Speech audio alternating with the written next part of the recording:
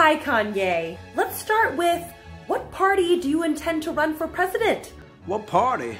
I'm running as part of the birthday party. Haven't heard of that party before.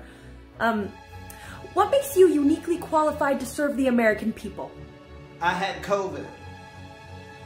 Do you have any experience in politics? Political experience? I've never voted. How would you feel about siphoning off black votes from the Democratic Party, giving Donald Trump an advantage? George Bush hates black people. What does that have to do with... Where is he getting this stuff? That's it, Kanye. Now say, if I win in 2020, then it was God's appointment. Hey Kim, do you want me to have him say anything else? No, I'm good.